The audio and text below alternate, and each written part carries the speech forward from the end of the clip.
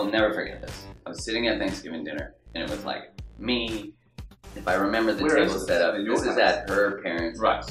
So it's me, her mom, or her dad, her stepdad, her mom, and then I'm pretty sure it was like him and her, or him and her, but it was like I wasn't beside her, right?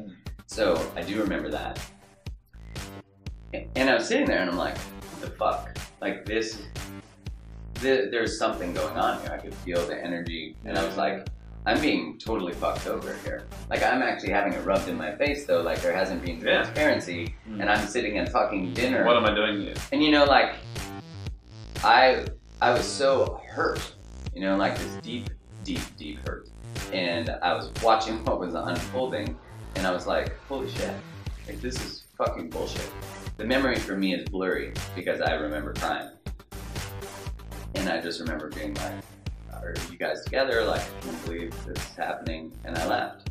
Now that I've sort of done the work on that, all of that, there's always pain there, because for me the pain was, which, you know, is processed, but I can just feel so much the old young me of like, I really just left him there.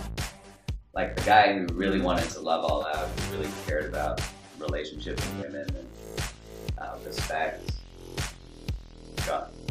I left him there. And the story in my head that I figured out years later, so no, this wasn't a brilliant move then, was when I let people love me, they destroy me. Yeah.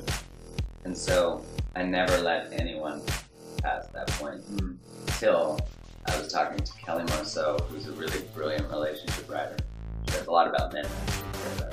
And I was talking to her, and she looked at me and she said, have you actually ever let anyone love you? And I was like, who the fuck is this chick? Yeah. And then I was like, oh no, I haven't.